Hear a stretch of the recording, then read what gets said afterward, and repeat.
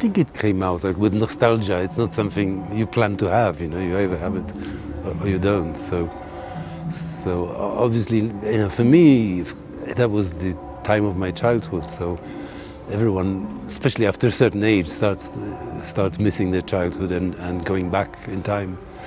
And Ida definitely reflects that, you know, looking back.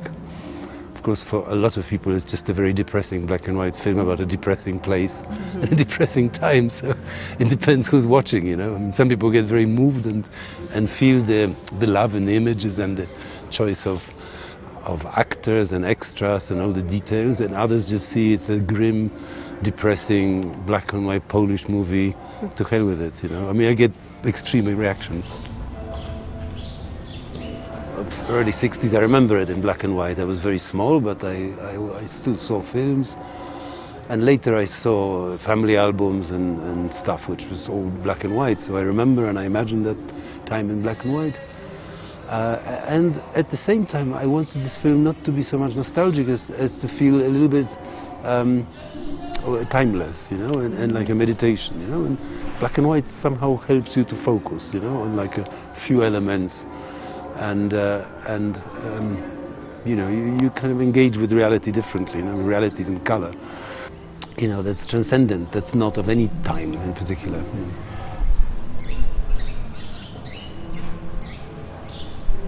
Well, no, but I always thought of myself as Polish. You know, whether I'm a Polish director is another matter, because most of my films are made outside. You know, but there's certain qualities that I associate with Poland, with my parents, with, you know, who are both Polish, and with a certain tradition in literature and in music even that is specifically Polish, and certain traditions which maybe have disappeared nowadays, but I seem to be more in touch with them than contemporary Poles who are making films in Poland now. You know, there's no ambiguity there. But what is particular about me is that I've lived in like 4 different countries, and I couldn't help understanding the perspective of different societies. You know, I learned the language, I observed how they see themselves, and it's very difficult for me to, for example, dismiss a whole nation.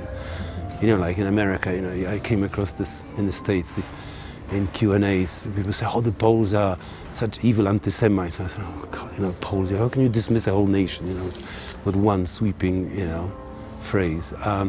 So of course, you know, I don't want to engage in debate, so I kind of just avoid these discussions. You know, in Poland you get all sorts of, you know, human beings, like in every other country, and, you know, some traditions are great, some are not so great. But, you know, you can't just reduce a nation, you know, and whether it's the Poles or even the Serbs or anybody, to just one epithet, you know. So and I suppose if you live in many countries, in many societies, you know, you kind of, whether you like them or not, you can't help entering, you know, just understanding a bit more, especially if you speak the language, you know, how they feel, and just to see the variety of human behavior in one place. So inevitably, I'm just, you know, very aware of you know, these complexities, and you know, so it's very difficult for me to simplify. Yeah, I mean, people are full of contradictions, and that's, you know, it's annoying, but we should, you know, not try and reduce them to one thing. Of course, we should, you know, what I always try, what I feel the nostalgia for is some kind of overriding logic, you know, some kind of transcendent logic in things.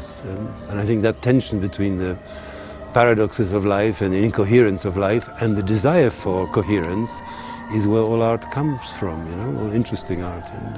And most films that I like, and most books that I like, are not just like books with a, you know, some kind of didactic purpose, but are things that, or books or films, you know, that where the author is in dialogue with himself or herself, you know, where you can actually see that, you know, that kind of the battlefield, you know, inside somebody's soul, you know, and not some kind of simple transliteration of a simple truth, you know.